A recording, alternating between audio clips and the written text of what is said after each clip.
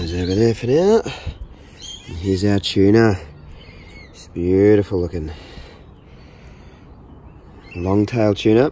So Northern Bluefin around these parts, or not commonly known as Longtail, but Northern Bluefin Tuna is the other name. We'll fillet this one up. So it should be relatively bled out. People always ask me whether I do bleed my fish. I don't tend to worry about it with mackerel, but I definitely do worry about it with tuna. The more blood you can get out of them, the better come filleting. And then this guy just got put straight in the fridge. So he was caught and probably in the fridge within, say, in less than an hour. So he was nice and cold, so hopefully that flesh had time to cool and he'll be very nice eating quality. Now with a tuna like this, he's not overly huge, so the head's not going to be too much of an issue. So I might just sort of cut in, and could still remove the head actually. So we'll come in, get a nice sort of sharp angle inwards and go up towards the head, because this head here is full of meat as well, so we don't want to waste any of that. So come right up into the front. And we'll do the same on this side from the wing, up to the front to the gills.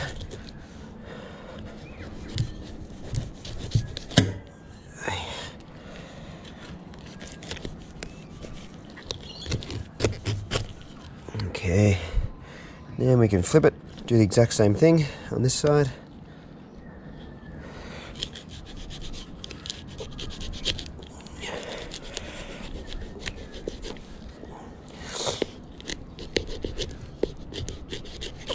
Tough skin on this guy. I think my knife needs a bit of sharpening, so it's a bit silly to do a filleting with a blunt knife, but anyway, we're on our way now. And up to the front as well with here.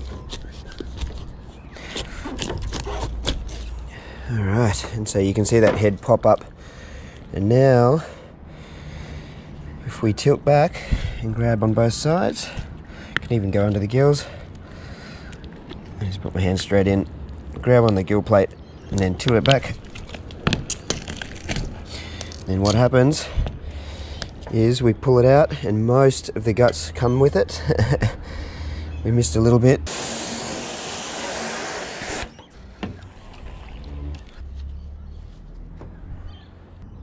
Alright, so when I cut that open, a lot of blood spilled out then, so I'd had to do a quick blood cleanup. But as you can see, so the incision here and coming in here, and then when you tilt it up, basically it all rips out.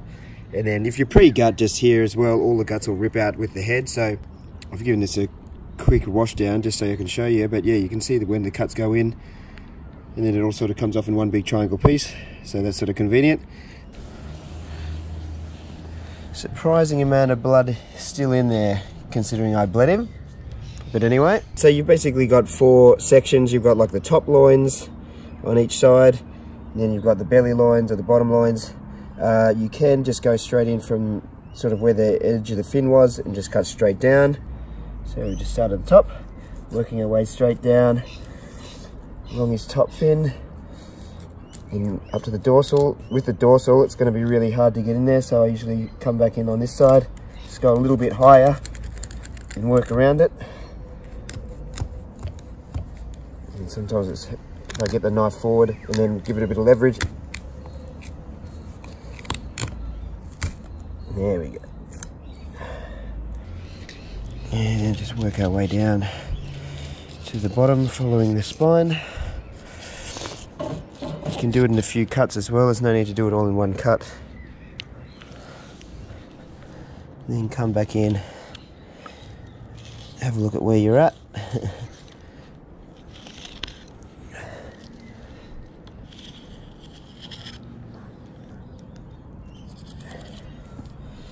Then I'll spin it around, do the same on the bottom. But I'll start just at the bottom of the belly here, at the bottom of the bum.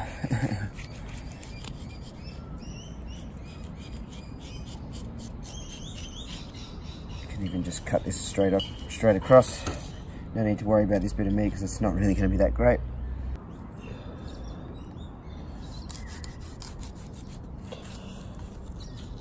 Cut straight down the center.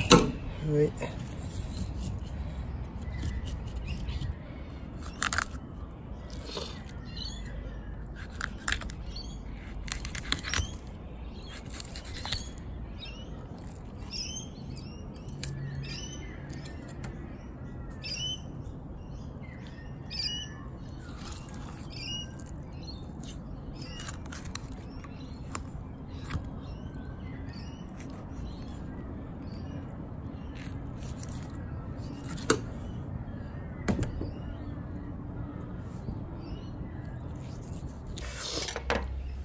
Okay.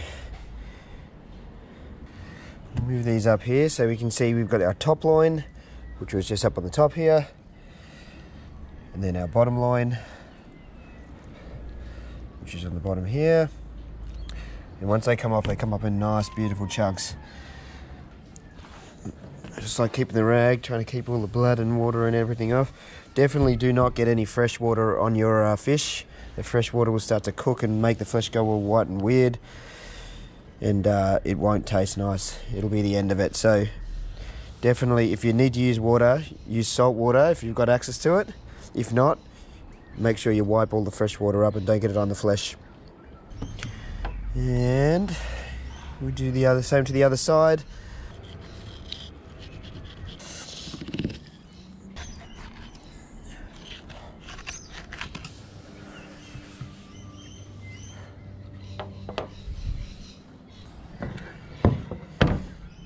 Okay, now we're at the stage where we can sort of get these loins now. So those loins are so good. Look at this one, we'll start with this one. So we can just trim that center line off. You can see where the bloodline runs down the spine.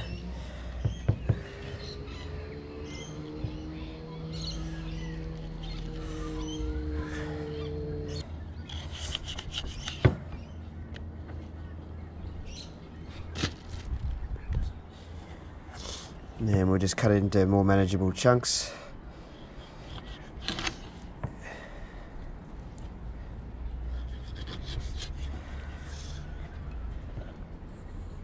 And look at that. Wow. And we'll just trim the bloodline off. So obviously bloodline that runs down the spine, you don't want to eat that. Once we get all of that gone, it'll be looking good.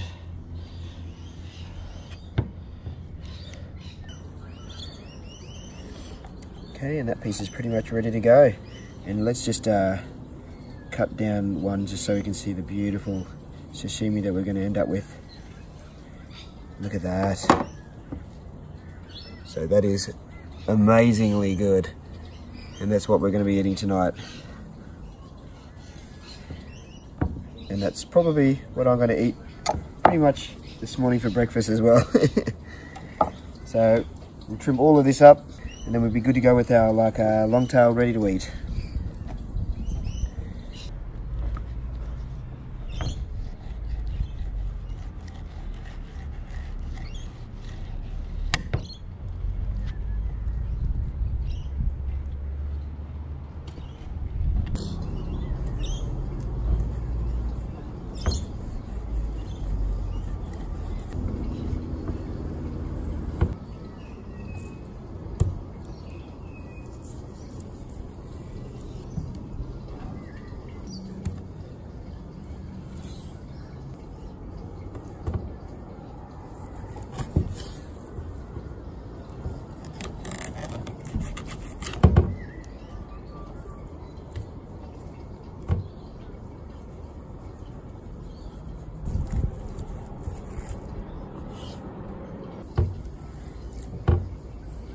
Wow, look at that.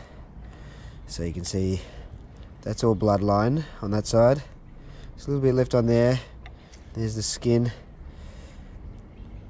It's pretty amazing. The amount of flesh, like serious amount of meat. And we just get rid of this last little bit of bloodline and we are good to go.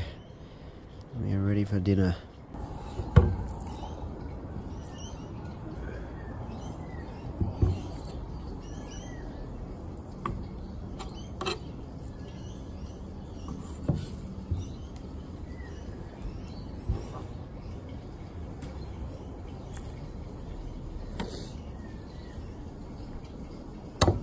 Alright, so as you can see, there's no lack of meat. These are just the offcuts kind of that I missed on the second half of the spine, so I just keep those and I'll sashimi those. But look at these, like these are amazing sections of meat. So keep the tail, probably the tail area I'll probably blowtorch them for the kids, because once it starts cooking, it's not an issue that it's not a perfect, like, sort of nice cross section of flesh, and not really not really sinewy, but because they get a little bit more sinewy towards the end of the tail, once you cook it, that sort of disappears and isn't an issue. So these sections here will probably be the first to be cooked, but these sections up here will most definitely be all sashimi'd. And yeah, doesn't get much better than that. Surprising amount of fish from one fish, so plenty for yeah, I'd probably say we'll get, well, depending on how many people are there tonight, we'll probably go through at least that plus a few of the small pieces. So maybe 2 meals, possibly 3, plus breakfast. So yeah, it was a funny day. I went through the footage of the actual trip out there, and I realized I probably had to do this filleting video because a lot of the video footage was I tried a new camera and it didn't work out. Like the touchscreen got hit and it blew out all the contrast, so you couldn't see one of the cameras on the pole, and then the front camera was all fogged up, and then the new GoPro that I had on my chest, I hadn't fixed the mics, so they weren't doing stereo sort of recording, so they were basically just trying to capture any sound that it could and avoid wind noise. And what it does is it pretty much captures, if you get some water on it, it pretty much captures the mic with the water on it, thinking it's like getting some nice good quality sound. So thought we better fillet something up and sort of salvage whatever content we had. Hopefully you sort of saw how I sort of filleted. I didn't do the best job in explaining in this one, but I probably will do a proper filleting video at some point and go through all the different sort of parts and why I'm cutting and everything. But this one was just more of a quick add-on. So hopefully you enjoyed it, and we'll yeah, see you on the next vid. I do have another trip planned now, sort of cooking, as long as this weather sort of clears up over the next couple of weeks. I'll sneak it in, so it should be good. And it'll be a skiff trip and hopefully a little bit of island hopping involved. So depends though, because the weather is pretty crappy here, and up north it seems to be not so great, but as soon as it clears up, hopefully we'll sneak that in and it should be some good content coming. All right, well, better get this stuff in the fridge and ready for tonight, but catch you in the next vid. Cheers.